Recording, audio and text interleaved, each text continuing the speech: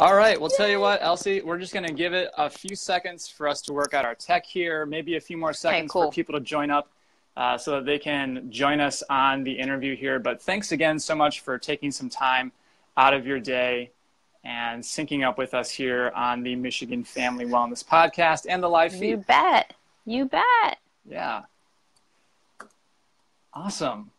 Well, if you guys are joining us here on the live feed, what we're going to actually do is interview Elsie's experience and just have her share her story about chiropractic care and how it relates to her experiences with her pregnancy and also with her kids. So that being said, if you guys want to just post in the comment section below, say hello, tell us where you're from, and then even at the end, if you guys have any questions, we'll actually try to field those questions here on the live feed and answer those today as well. And if we don't get to those questions, we'll always go back and comment and respond to them so that we make sure we get you guys taken care of. Sound good? Sounds great to me. Awesome. Well, welcome families to the Michigan Family Wellness Podcast. Again, my name is Dr. Kyle Wallner. I'm joined today by Elsie Escobar.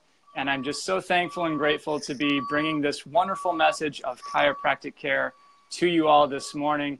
Elsie, we always ask our guests 2 questions for every episode. So real quick, tell us a little bit more what family looks like for you. Oh my. Family is relationship, listening, being open to transition, and allowing ourselves to continue to expand and grow when we're connected with something bigger like blood. Mm-hmm. Yeah, absolutely. You know, that's a major theme here on the podcast. That's a major theme here in the community. You know, family is great to have those blood relatives, you know, the people that you live with essentially, but it's also great to, you know, have the people that you abide with, the people that you do life with and that you're in community with. Major theme here on the podcast. Another question we ask all the time, Elsie, is have you ever visited Michigan? Do you have any kind of a favorite part or a lake or a trail? Anything there for us? No, I haven't visited Michigan. All I know is that I have a lot of friends that are from Michigan, and I see all their pictures on Instagram. Michiganders, awesome. Yeah, exactly. All the hashtags. That's about the extent of it for me, yeah. Well, obviously I'm biased. You know, it is quite the state of beauty in my opinion, as I've mentioned a couple times here before. My wife and I are looking forward to going up to the Upper Peninsula. So we're going to go to cool. Pictured Rocks is the name of the park that we're going to. Just some beautiful scenery, and we're looking forward to that later on in August here. Awesome. Yay! That being said, Elsie, the whole reason why I wanted to bring you on the podcast today is to get your unique perspective on your experiences with chiropractic care and how it affected specifically your pregnancy. So if you don't mind, what I find with these conversations that make them most raw, real, relevant, and powerful is just sharing our experiences. So can you go ahead and do that for our listeners today? Sure. I had very limited experience with chiropractic prior to being pregnant. You know, there was a point when I was a waitress in LA, there was a couple of twin chiropractors that used to come, and they were like often coming into the restaurant all the time. And they were always going like, come on. And I was like, oh my God. So one day I decided to go in, and they schooled me on like subluxation, and they made me watch this video, and I learned all kinds of stuff from them, you know, and that was cool. Getting adjusted and then having a massage. Sweet, you know, but then, and you know, and then I moved out from LA. So that was like essentially my experience with it. I didn't have anything happening in my body at that time, really, or at all. And then I got pregnant, and during the last part of the pregnancy, we found out that my little baby was Breech. And so we really wanted to have a vaginal birth. So we wanted to do everything possible to have her turn around by herself. Right. And I did all kinds of research and, you know, found about what chiropractic can do for that. And I did a quick search on the interwebs, you know, chiropractic. At that time I was living in Pittsburgh, and then I got a hit, and I booked an appointment, and I decided to go that route. Nice. Unfortunately, I went in a little bit too late. You know, I think I was I think I started to go like at 36 weeks. Okay. You know what I mean? Mm-hmm. Something like that. And Sure. I was a little bit late to the ball, to play at that Mm-hmm. time.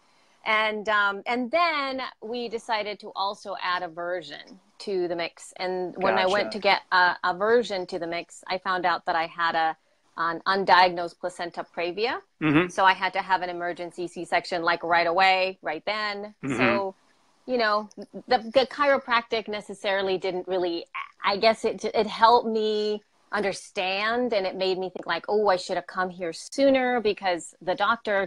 Chris was amazing and I really loved him.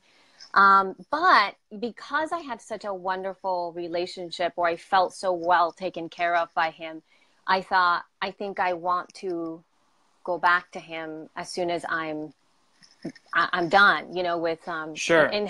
after my C-section. Mm-hmm. And being a yoga person, I kind of didn't want to push my body at all. I wanted to make sure that I honored the 6 weeks, at least the 6 weeks that I was given to heal. Right. But I did know that I needed to move my body, and I knew how that would really impact me. So I essentially scheduled to see him almost right after like 6 weeks. Right. And I also had him work on my baby, like There you literally like right after there, just Yep. because I was like, why not? Mm-hmm. So we went in and we kind of like started another treatment, for me during that time. And I think postpartum for me was like when I really fell in love with the experience of chiropractic. Absolutely. I can't agree with everything that you're saying, more or enough, Elsie. This is why I'm so passionate about this kind of care. And honestly, I talk to a lot of women, a lot of mothers, a lot of parents actually, that really do want those natural births. They want those, alternative options out there, because we do see rising rates of C-sections out there. And again, nothing against our current medical, like we need those options for people in place. We need that emergency care. But for people that really want to embrace the natural process, that want to have, gosh, we could talk all day long about the benefits of chiropractic care during pregnancy. And this, I'm just going to read a couple this is actually from the American Pregnancy Association. So if you want to maintain a healthier pregnancy, if you want to control symptoms of nausea, if you want to reduce the labor time and the time of delivery, if you want to relieve back, neck, and joint pain, and if you want to prevent the potential for cesarean section delivery, what we're offering here, what we can do with our hands as chiropractors, is so significant and so profound. So I just want to thank you and acknowledge you again for sharing your story, with us today on the podcast. That being said, can you tell us more specifically? So I remember we were talking in our pre-chat, your first delivery was actually an emergency C-section. Is that correct? Yes, it was. Because they didn't know that I had the placenta was placed the way it was. So I was 37 weeks at that time. Gotcha. And so they immediately said, we're doing this. And then they went, well, you're having a baby in about 10 minutes. Right, I was like, oh my God. Yeah. So that's how it started. But what was really great for the baby is that she was also Breech, right? And she was Frank Breech. So she was like in a V shape with her little butt at the bottom and her legs up. And she was essentially kind of smashed like that. And she had very little mobility for quite a few months. And of course, I didn't quite know that. And so it was interesting is when she was born, her body catapulted back. Like as soon as you put her down, she would go twink, and she would just like fold over again. Gotcha. And of course, the first thing they checked was her hips to see if her hips were dislocated or not. And she was fine. Yeah. But we also felt that it would be great because we trusted immediately Dr. Chris to just kind of check her out to see if like her body was doing okay, if we could facilitate in any way, opening her body, allowing her, especially for her digestion, things like that I had read that would be really helpful for her. And so we kind of kept going for me and for her in postpartum, especially during those first months that really helped her ability to kind of like release or like digest her food better, not have so much gas, all of that kind of stuff. Of course, it was still having an infant, so there was still a challenge throughout the entire time. but I Right. felt that at least we were helping her kind of with her body. I think it added to her ability to be out of the belly. Mm-hmm. So, Brilliant. And yeah. again, what we're doing as chiropractors with our hands is we're correcting structural alignment. So Yeah. again, I cannot say or I cannot guarantee that we're going to correct, if the placenta is blocking the birth canal or if the Mm-hmm. baby is breech, but we can say that we are correcting the segmental movement of the pelvis, of the sacrum, of the lumbar spine. And then by extension, we're correcting the central nervous system, which ultimately is what controls our body and how everything works. So everything you're saying makes absolute sense. Tell us a little bit more, moving along to your second birth now. I remember also in our pre-chat, we were saying you had really kind of felt more low back pain during that time, and then going through the chiropractic care really helped to relieve the low back pain. Is that correct? Yeah, I had some psoas. My right psoas is a little bit Psoas. shorter than the other one, and it kind of causes a little bit of misalignment in my hip area and Mm-hmm. whatnot. When I went to chiropractic, I didn't actually do it throughout the entire pregnancy. I was incredibly physical and I practiced yoga and all this kind of stuff. So I felt fairly steady and strong. I think I went towards the latter end again, just to kind of like help me find space. For me, that's what it was. It was to create more space in my body so that I would have, feeling like just better. But when I had the back pain come was actually after I had the baby, Okay. because this one was, we had a VBAC. So that was awesome. She Mm-hmm. came super quickly. And then when she was about, oh my gosh, a week or two old, I was just changing her diapers, and then all I did was like turn my body slightly over, and as soon as I just turned very gently with the baby, I heard something go poof. Right. And then I felt my entire right side warm and tingly, Mm-hmm. going up and down, and I was like, well, I don't think that's a positive thing. Gotcha. Yeah. And sure enough, I experienced some pretty bad pain after Mm-hmm. that. I mean, really bad. I had an inflamed SI joint. I couldn't fold at all. Mm-hmm. I had to pull myself on the bed and pull myself up to a seated position with my arms, and my mom would place her so that I could nurse her.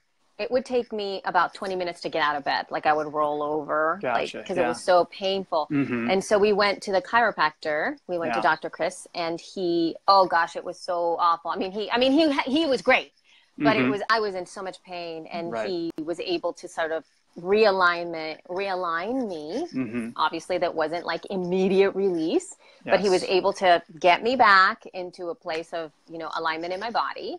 And he gave me some stuff or some ideas as to what to expect and when to be a little bit more worried if things didn't get better. And I just had a lot of inflammation. I mean, it was just an inflamed area back there. Yeah. And that was it sucked, but thankfully, thank God that I was able to go to him. That's all I have to say. Yeah. It was awesome. Especially in the context of pregnancy, when a mother is carrying her baby, and she may be experiencing some low back pain, that may turn into some more severe low back pain. A lot of mothers that I talk to, Elsie, they don't want to take a lot of the NSAIDs, a lot of the over-the-counters, a lot of the painkillers because of that mother-baby connection via the placenta. Right. Like everything you're eating is ultimately going, circulating through the baby as well. So that is something to consider. That being said, I also wanted to touch on, your expertise within yoga. You mentioned the psoas muscle. Maybe you can tell us more about that.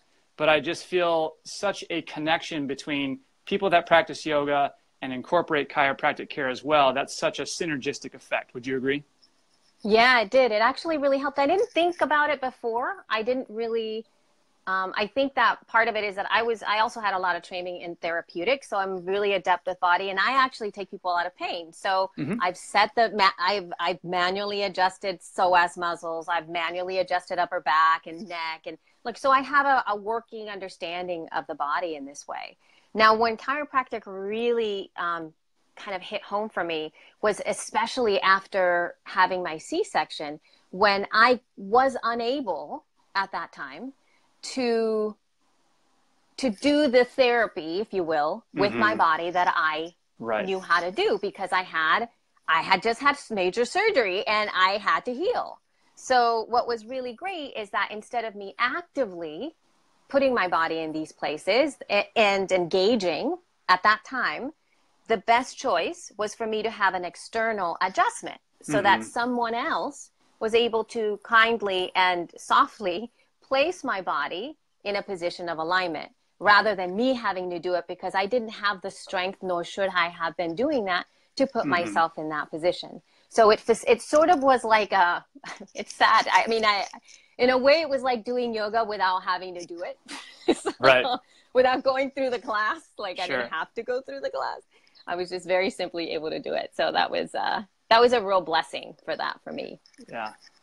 Absolutely. And, you know, just to go back and circle back, you mentioned the psoas muscle, you know, the primary flexors of the hip joint itself.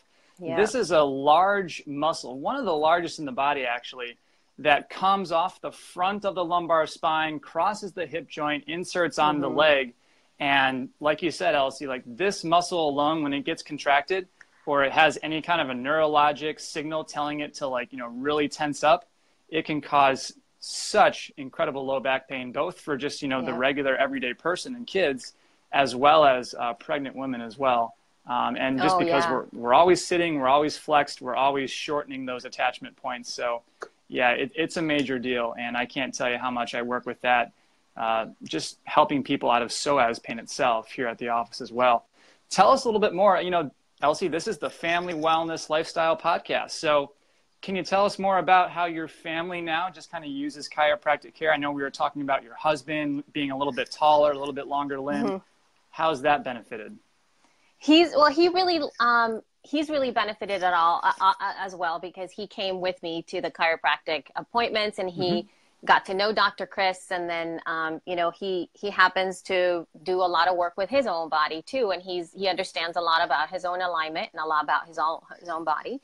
So he was able to then go to him whenever, especially when he was doing, he does construction a lot of the time, green building. And during that construction time, there are a lot of repetitive motions inside of his body. And maybe he is in positions that aren't necessarily in alignment, especially if you're doing something on a ceiling or on the ground, that really put a lot of pressure on his body. So primarily, especially after he's done like big builds or something like that, he'll go to Dr. Chris and have some general adjustments for his body so that he can move forward.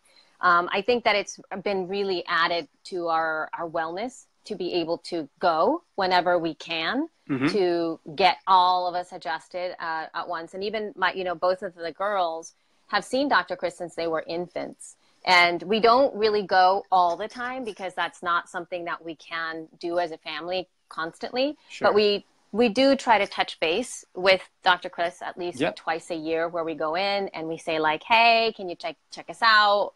Things like that. And the girls have really, they're open to it. They haven't really ever been, against it or anything like that. And what I loved about it too is like when we took them as infants, especially my second one, when you do that thing that I told you, what is that thing? The muscle testing? Yes, muscle testing. Well, you muscle test Applied kinesiology, yep. Yeah. Yep.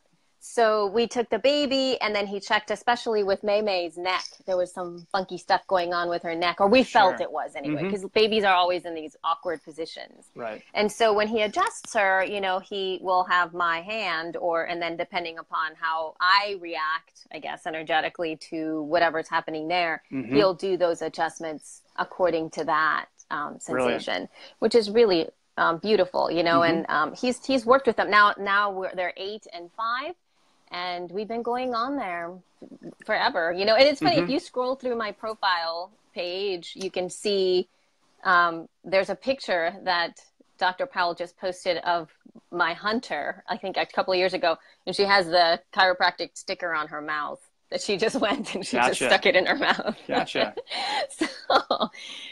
So he's been amazing. So great. Awesome. Well, I want to further drive home some points that you mentioned there, Elsie. For people who are listening and joining us on the live feed, you really want to work with someone you trust. That's why I'm really glad that Elsie had really good chiropractic care here. You also mentioned the muscle testing, applied kinesiology. For those that may not be familiar with that, that is essentially the objective approach to assessing someone's nervous system. So rather than just, feeling someone's spine and doing motion palpation, all of that's phenomenal. All of that's fantastic. What we can actually do as trained professionals is actually tune into that person's neurologic system via their muscle contraction. So, for someone to contract their arm, their brain has to signal their muscle via the nerve to actually do a muscle contraction. And so using those principles of biology, using those principles of neurology, we can further figure out not only where to adjust, but also like what directions, what levels, all these different things. Nutrition's a big one as well. And then to Elsie's point, you can also, with kids, you can't always tell a kid, okay, hold your arm here. So that's why you use mom as kind of an intermediary for that. So those are great examples as well. Well, Elsie, I do want to actually key our listeners into another point here. This is also from the American Pregnancy Association. This answers the question, how does chiropractic care benefit women with fertility issues? So here we go. Your body is an amazing creation that can accomplish numerous miraculous tasks, including creating new life. These miraculous tasks are accomplished under the direction of the central nervous system, which is the master communication system of the entire body. Chiropractic care is a safe and natural approach to enhancing the body's ability to function properly. This is accomplished through enhancing the function of that master control system, the central nervous system.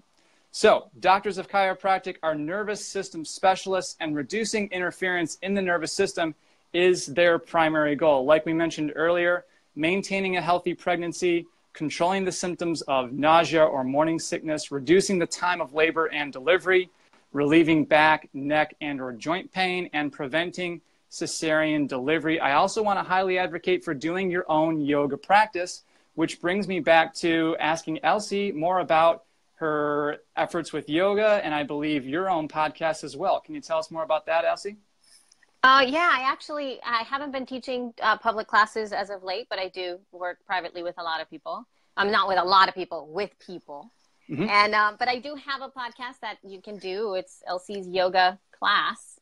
Essentially, it's still out there. I haven't produced anything for over 3 years now, but I have over 100 free audio classes that you can do over and over and over again, which is why I think it's still doing so well, because people tend to do that. So awesome. And it's all audio. And I know people often say like, well, how can you teach yoga with no pictures? And really, I think part of learning about yoga and about having a practice is that you do need to learn to listen and to take it rather than having external cues, things that you see to trigger something in your body. At first, it's really wonderful. But a lot of the time, we really do need to go like, where is my right leg? How do I move it forward? How do I make the shape she's saying? And it really takes you into a deeper understanding of what the practice itself is, which is really more of an inner experience rather than what you see out of yourself. Absolutely. Perfect. And Elsie, as we start to wrap up here, I do want to just scroll through these comments here for a second and see if we can answer. They're silly. Yeah, see if we can answer. We have silly comments. Let's see. We have Crystal chiming in. Let's see. Just looking for questions here. We also have Patrick asking about scoliosis. So just from a chiropractic perspective, Patrick, the goal for scoliosis, or the management for scoliosis, is to prevent the increase of the curvature. So chiropractic care can be very helpful with that. I also go to a lot of seminars, and they talk about specific chiropractors who only do scoliosis care. So that may be something to consider if you have someone in the family that might have scoliosis. So, well, that being said, Elsie, again, I want to thank you so much for joining us on the live feed and joining us here on the podcast. Can you tell us more about where our listeners can go to find more about you? Oh, wow. You can go to lcscobar.com if you guys want to check that out. lcscobar.com. And if you're in Pittsburgh and you want to have some incredible chiropractic care, you can go to Powell Chiropractic, and Dr. Chris will, I'm sure, take care of you. So, yeah, I have nothing but good stuff to say about him. Brilliant. Thanks so much, Elsie. I really appreciate your time. You're a yoga teacher, you're a mother, you're a wife, all these great things. Thanks so much. We really appreciate it. Thank you. Yay. Awesome.